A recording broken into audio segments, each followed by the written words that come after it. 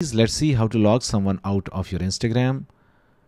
So tap on your profile icon of yours and then tap on these three lines. Now tap on Account Center. Scroll down and find Password and Security. Tap on it. Now scroll down and find where you are logged in. Tap on it. And in this page, you will see the login details of your Instagram account. Select that Instagram account from which you want to log someone out. Tap on it and this will show your login activity and logins on other device.